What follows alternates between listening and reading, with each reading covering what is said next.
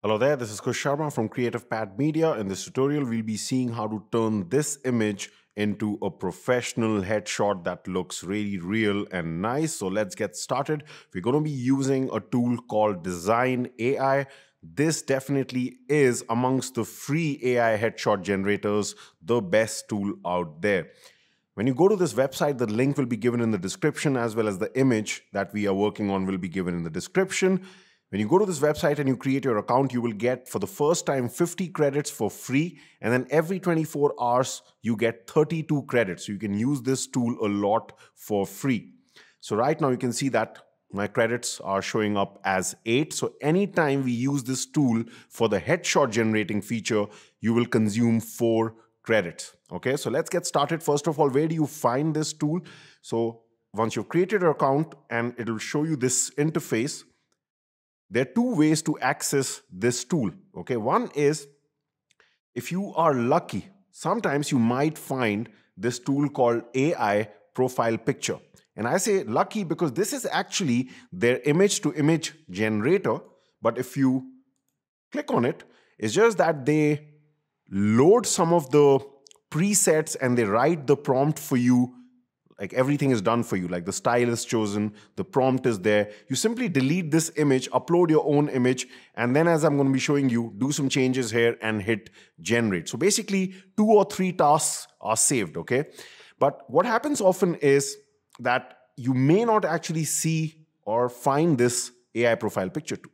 So where is the base of this tool, which is the image to image generator? Well, that's always going to be there because either you're going to find this thing that says popular tools or you'll find something which says AI tools, and it's going to be right here in the start, which is image to image.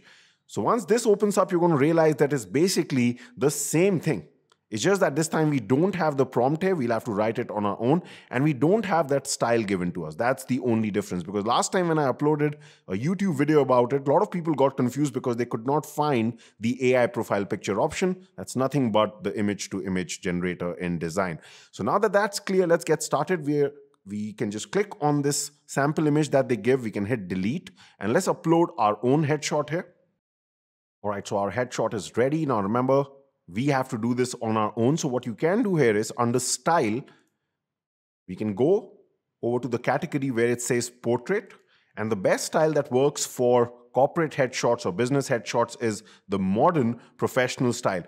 However, I've also experimented with things like not having a style at all here. So there's an option called no style. And to be frank, it didn't really make that much of a difference because the main thing is going to come from the prompt itself. Okay, so let's write the prompt, which is going to be something like professional portrait of a man looking into the camera and smiling. He is wearing a black business suit. Of course, you can change this according to your own requirements. Against a gray background, and we can say suit with tie. Okay, so something like this you can just type, and then you have the next option which says style intensity. This means that the future generation that is going to reflect here, how close should it be to the colors and the lighting and everything that you're seeing here, basically the design elements, the creative elements that you're seeing here. So what I've just seen is this slider, just leave it at the default, okay? Don't really mess around too much with this because the next slider is very important, which says structure match, which basically refers to the different outlines of the texture that you're seeing here, including the outline of his face, the body, the clothes, even the texture on this dress that he's wearing. How closely should that be followed, okay? Now, this is where Dzine is very different from the other AI headshot generating tools because sometimes in the other free tools, especially when you do hit generate, it just gives you the generated AI image, which has a completely different pose and a body structure, a face structure to the original. And that obviously reduces the realism in the shot. But in Dzine, you can actually give or take away the liberty from this tool to do that. So if you take this higher, we're being more conservative, more strict. We're saying that maintain the structure of everything as close as possible to the shot. What I've seen is the best results usually come from being at the suggested range, but being towards the end of it. Like, so this is 0.7. So very, very similar. However, we'll be doing this twice, and I'll also be showing you what is one issue with this. That means when we are slightly strict, yes, it maintains the outline very well, but then it can incorporate some elements which we don't want. So we'll see that when these generations come here. Do we want to match the color of the shot? No, because we are going for a studio portrait. So it is bound to have different colors than an outdoor portrait. So we're going to turn this off. And usually this is turned off, okay?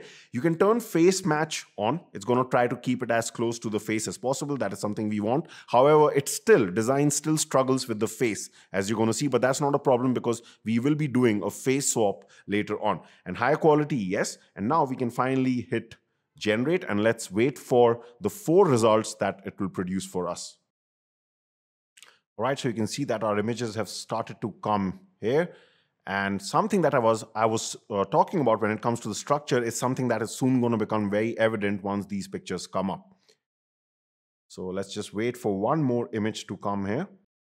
All right, so we got all our 4 images, and now you'll actually start to understand what the structure option here is. Because if you look at the first image, you can see that we wrote in the prompt that he should be wearing a black business suit, but this time you can see that it's trying to put that design that he had in his original dress onto the suit here, right? So that's because this is very, very strict. So think of this as being in competition with the prompt.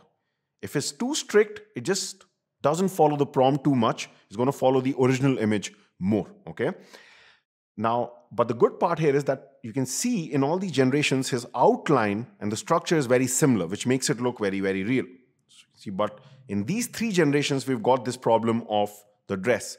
But at least we've got one generation here in which we've got the correct suit here, right? So we can hit download, and then it's just going to show you this option. You have no other options on the free plan but to go for JPEG and the same size here, but that's not a problem. We can just hit download. And now, I just want to show you what happens if we, like, let's say, put this to slightly at a liberal range, which is 0.5, then it's going to follow the prompt more. So we won't see this issue of the dress being there, but then the downside will be that he might become leaner, or his face structure might change and stuff like that. Okay, so let's just hit generate and let's also see this. All right, so I actually ran out of credit, so it didn't allow me to get the next 4 generations, but I had done this before and I had saved these images. So with these settings, the new settings, these were the 4 results in front of us, as you can see. And this time you can see that we had more images which had the suit and the tie, and we weren't facing that problem. But this time you can also see in these images that his face changed a bit, like the structure, and it just didn't look similar to the original image. So that's the trade-off. You have to find that perfect balance, basically. The best thing that you can hope for is what we got the first time around, which is that you use a higher structure, but then you do get lucky with one of the generations where it also follows the things that you had written in the prompt, because then you get the best of both the worlds, the creative things that you wanted, and as well as the structure that you wanted. So since we already found the winner in our first generation, which was the second image, we're going to proceed to the next step with that. Right, so this is the image that we have got, and right now if you compare it to the original, everything looks good, but the only issue is that his face doesn't look good. That's where design struggles a bit. So let's go to a free AI tool that can help us do a quick face swap, and then it's going to improve massively. So one of the best face swapping AI tools out there is by Remaker, called the Face Swap. It's a free tool. You don't even have to register for it. You do get certain amount of credits. Let's upload both the images here and let's do the face swap. All right, both the images are ready. Let's hit swap and let's see the results here. All right, we've got our new image. Let's quickly see this and the original generated image side by side. All right, so you can see that that is a massive improvement. This is what we got from design, and this is after the Remaker face swap. Now also let's see how this is looking to the original image. All right, so now you can see the advantage of having that structure slider towards the higher side, because you can see this looks really real. Even if I use the slider feature here, you can see that this is before and after. This is looking good. Now, the only thing is we need to just improve the quality of this image, because sometimes when you use these free AI tools, and especially couple them together, use them one after the other, it can produce some artifacts. So you can see Here on the boundaries, we've got some issues here. So we are going to be using a free tool to quickly correct this. Now, what I'm about to show you can be done using Photoshop Generative Fill also, but since a lot of people don't have that, what you can do is you can go to firefly.adobe.com. The link will be given in the description. When you create your Adobe account, you get 25 generations for free. So you will be able to use it. And what you're going to do here is you're going to go down to this generative fill feature. Let's upload the image that we got after the face swap. Right, so you can see the image being reflected here. Now, make sure you are on the insert tool, which is basically the generative fill tool here.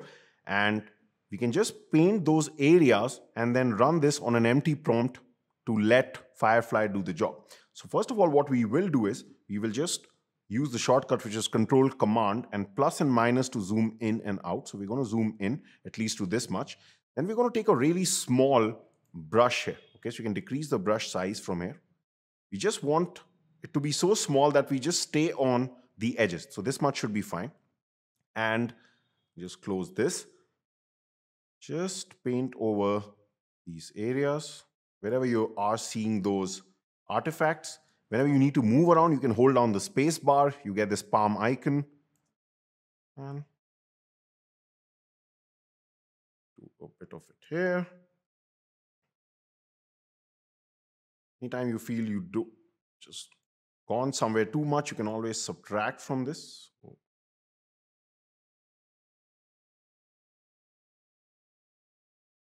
Just a bit here.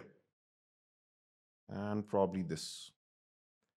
And something like that should hopefully fix. So just hit generate and let's wait for the results here. This is the first variation that we've got. You can see that has smoothened things out. This is the second one and third one. So oftentimes it can lead to like some issues like this. But that's not a problem. At least the other areas are looking fine. So we can hit keep and then just do this once again on the areas that just need to be corrected again. And let's hit generate. All right, so that has fixed that up. We're going to hit keep and we're going to hit download. So we've got our image ready. Now, the only thing is, again, because we've been using some free AI tools, the quality definitely goes down. So we are going to quickly use a free AI tool to increase the image quality.